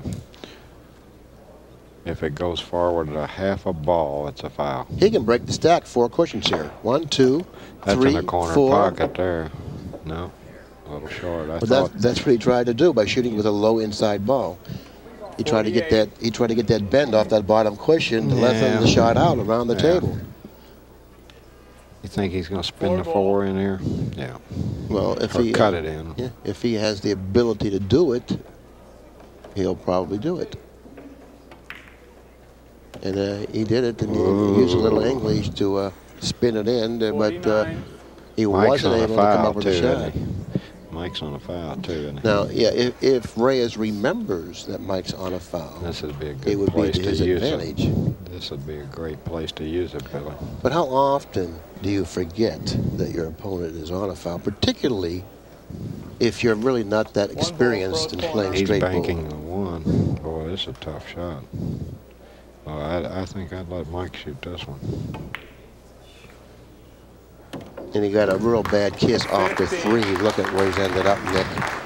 I mean, he had enough courage to shoot the bank. You would think he would deserve a better reward. I mean, that's a hard bank. That's a wide angle. He made a great bank shot. But now he's got to come with the 14.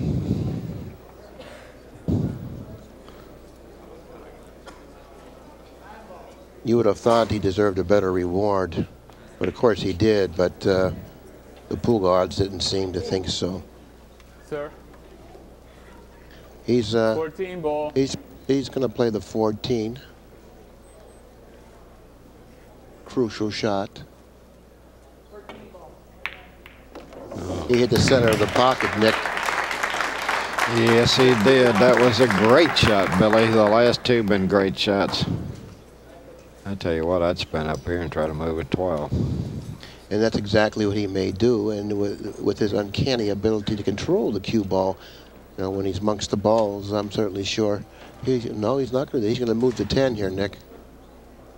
But I don't know how much of a benefit he can get in moving the 10. That's only good for the side pocket. You know, I don't think he can move it any place. Maybe he's just too thin on the 15 to move to 12, unless he hits the side of the 12. I'd try to hit it right where the numbers are at and stick for those two balls on the side. Yeah, but maybe the speed of the shot doesn't lay right. I don't think the speed's. Well, he was too thin on it, the angle. The angle wasn't any good there.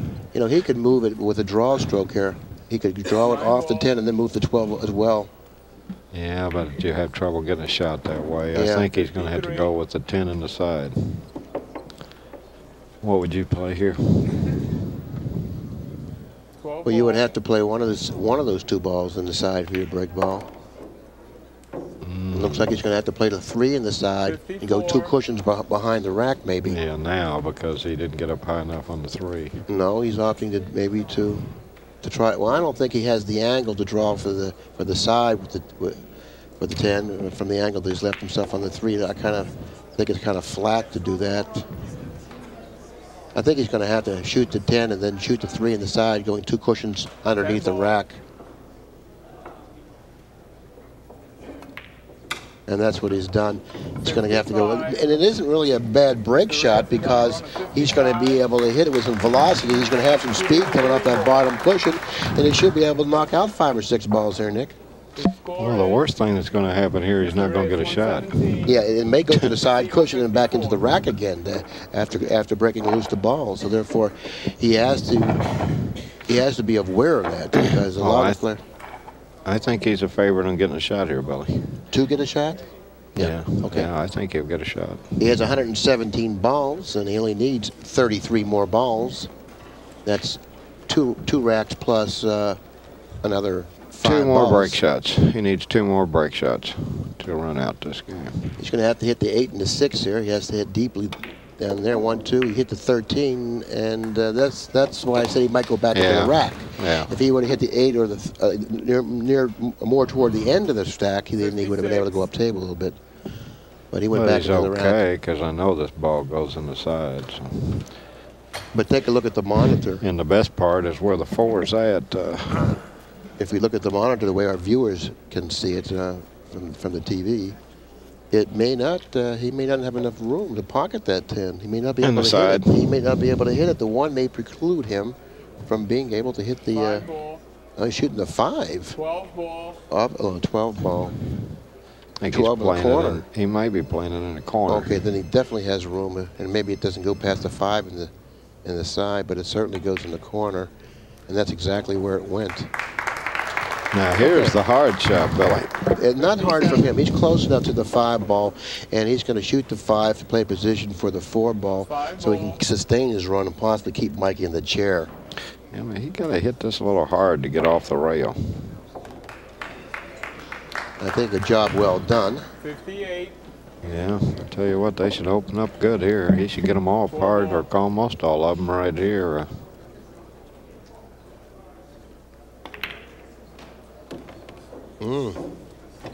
He does have the 11. He's going to have to shoot over the 1, or else he's going to have to shoot the 14 on the side. The 11 is a much better shot. He's so much closer to the ball.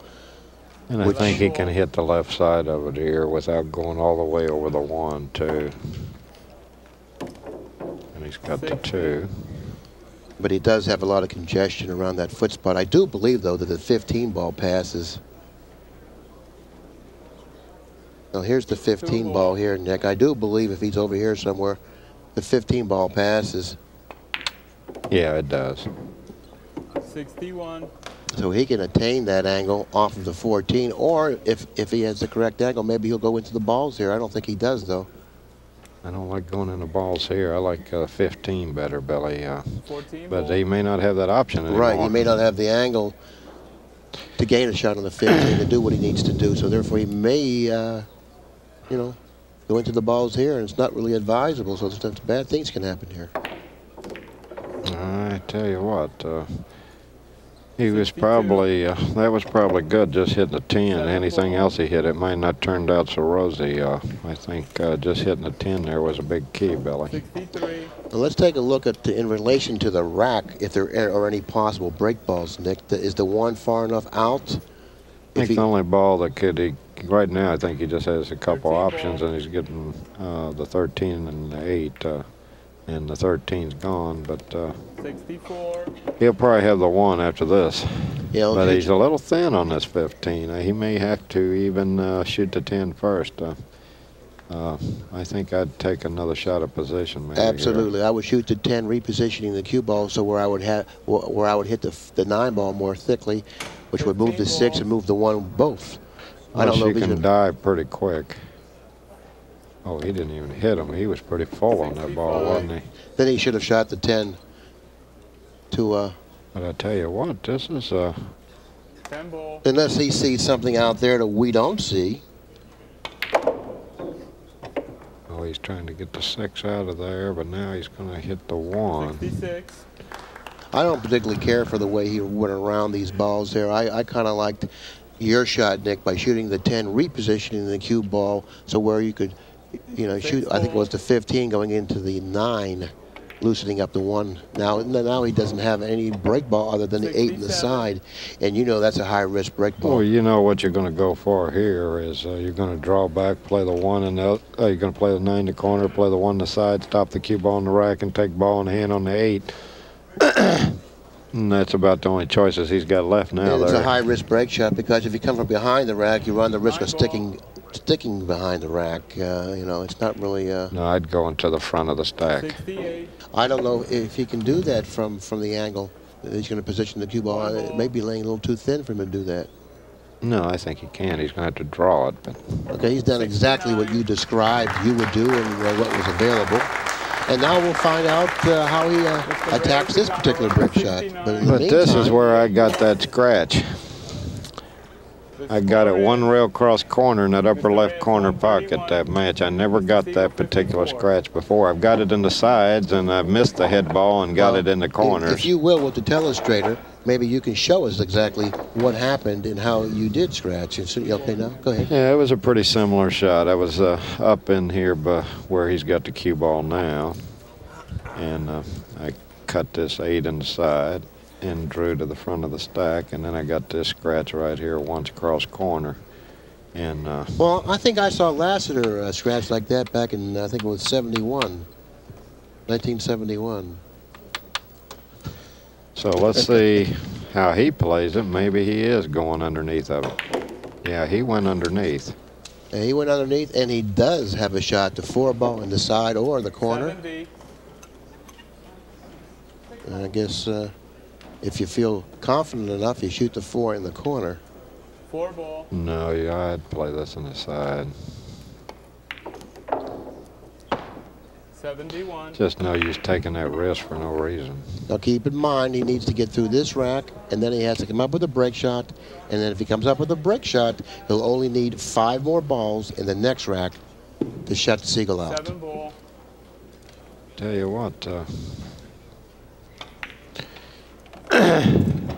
72. That combination where he scratched in the corner, Billy, is liable to cost him severely because I'm not sure he's getting back to the table here. Efren looked pretty comfortable, and yeah, if those would have tied up, it might have changed the name of the game. A little bit.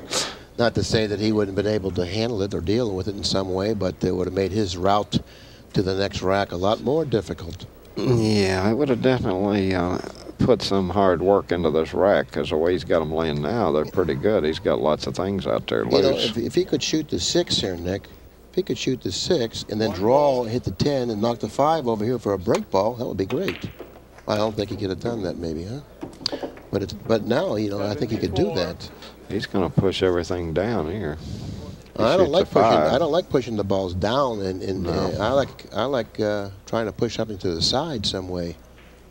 Well, one thing nice, I know I'm always, at this stage of the match, what I'm thinking about, even the 3, I'd be happy with that because any break shot where I got a chance to run out because needing 5 balls, I like to shoot something that last rack I definitely am not going to miss. He could shoot the 3 now and then knock the 6 over. That's a possibility, but of course... He can't hardly keep it high enough, I don't think. He's kind of... He'd almost have to cut underneath of it to keep it... If he could ever position the cue ball over here... Yeah, the 6. Then shoot the 11, after actually eliminating the 12, he can knock the 6 over. Well, the 2's easy to do that. I'll be amazed if he don't bounce off the 2, push the 6 over, and then play the 10 and the 12 and 3 and 14. What's wrong with playing the 12, 10, come up here for the 11, knock the 6 over, play the 14 in the side, and then play the 3 ball and have the 6 there for the break ball. Because I think the 2, I don't think he could miss off the 2. That position to push it over the 10, he's got to go a little further. You know what I mean? He's got to bounce now off the rail and find that angle. He may find it, but I like the idea of the 2. All he had to do basically was bounce off Billy. It was almost foolproof. But this, he could get too far. He may have gotten too far. Let's take another look. He's going to have to whack it a little. And I'm not that crazy about saving the 3 as the last one anyway. So he's going to end up with the 3, Billy. He's going to end up with the 3. It's not a bad break ball because he's ideally positioned the cue ball tonight to drop softly in this area here for a great break shot. Look at that. Go right on your line, Billy. How'd you draw that one? And keep in mind, he only needs 5 more balls, and he'll run like 90 and out. Mr. Reyes, 145. Mr. Sigel. He's on a run of 82. He'll run 87 and out. 87. That's not too shabby. No, that's pretty good playing.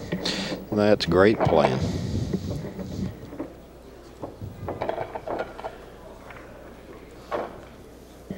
Well, I really have to question making that combination, scratching on it. I just,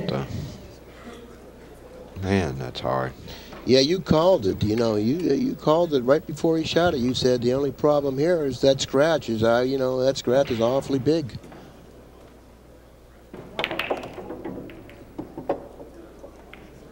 It looks like he's not going to get back to the table, Nick. No, he's going to play the 7, the 12, and probably be able to go up table from there. And he needs 4 balls, and I think this one you can mark down in the history book. Yeah, he's going to play shape probably for the 12, 4. Tell you what, he got straight 11. in on this ball. He may have to draw back for 14, Billy. Can he? No, he's coming out. He frees against that 2.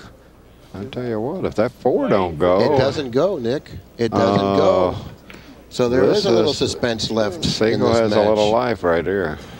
He did. He's going to have to do something that he didn't want to do. Well, the 11 goes. What's he need? 2?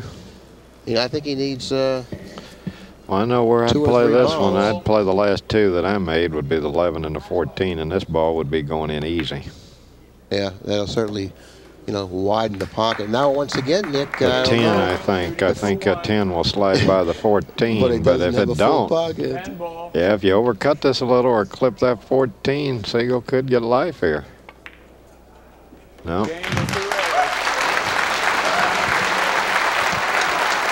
Well, that was a nice run out, Billy.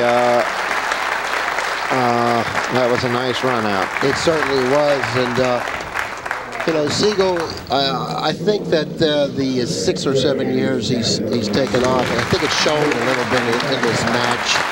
You know, I mean, he fell short a couple times of the mark for position on crucial shots to lead him to break balls and lead him to a ball to break open a cluster here and there. And he scratched a couple times that I thought that he didn't have to. But all in all, I thought he played well. He played extremely well against you.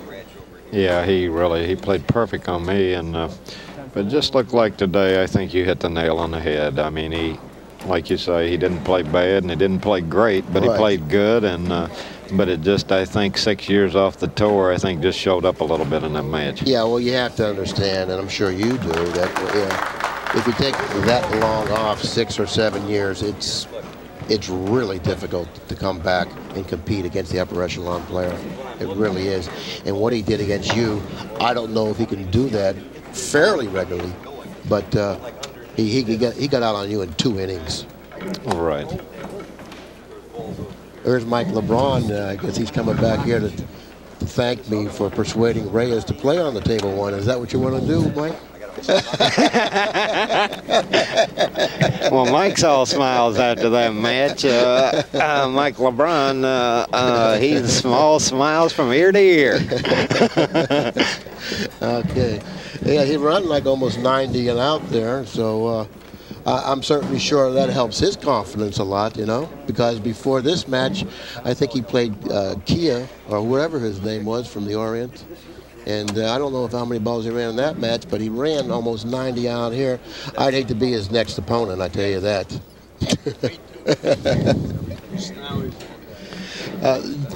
Mike, you think Reyes wants to come up and say a couple things? Yeah. We're going to get Efren up here now. We're going to be right back, and when Efren gets here, we'll be right back. Okay, we're back with Efren Reyes. Reyes, before the match started, you know, the issue was, what table do you want to play on? You want to play on table 1, so we could do the commentary, Nick and I, or do you want to play on table 4? So I don't understand all this. Why didn't you want to play on table 1? My schedule, they put me on the table 4. You know. Yeah. I thought I'm playing in the table 4, and then I. You don't have your all your. I don't have my logo to play over in the table 4. Okay, but going into this match, I watched you playing your match yesterday, and I didn't seem like you were playing nearly as well yesterday as you performed today. Didn't you feel well yesterday, or? Well, you know, Mike Sigel, you know, I thought I'm lost of the game because I know Mike Sigel is the best street pool player. But, you know, I win only for a scratch. He scratched 4 times, you know. Yeah, but despite that, forget about that. You played well today. You know, you played very well today. It's because 90 balls out, you know. Because I play good, because when he's scratching, he give me like a ball in hand. You got lucky again? They give me I know, confidence to make win. And of course, when I play the top ball, you know, and then I make it. Well, I mean, Nick and I watched the match, you know, intently. We were doing the commentary on the match. We thought that you really played well today. You know, you got around the balls well. You played well. You made a lot of good shots. You looked a lot more comfortable out there than Mike Sigel. And we thought that it should have been the other way. We thought Mike should have looked more comfortable than you, because Mike's supposed to be the great straight pool player. But in the meantime, you're looking pretty good now. How do you feel going into your next match? My next match, I don't know if I play good at the same like that. If I play the same like that, I might win again. Yeah. Well, Efren, congratulations. That was a nice long run to run out against Mike Sigel, because it's always hard to beat him. And I don't think I'm going to make again more than 80 points. Maybe next time more than 30. But I'd like to ask you another question, you know, which kind of surprised me a little bit. Not totally, but it did. I noticed that the first time you went to the table, you had a 3-ball and you decided to bank it cross-side and break open the balls? I mean, what was going through your mind? Did you really like that shot a lot? Oh, no, I'm not really. What I'm going to do, I have no shot. They give me a shot like a bank, and then for the break, I have to shoot. Well, yeah, it was a good shot. The shots that stick out in my mind from that match are that bank shot cross-side. That was a beautiful shot, and the balls broke out nice.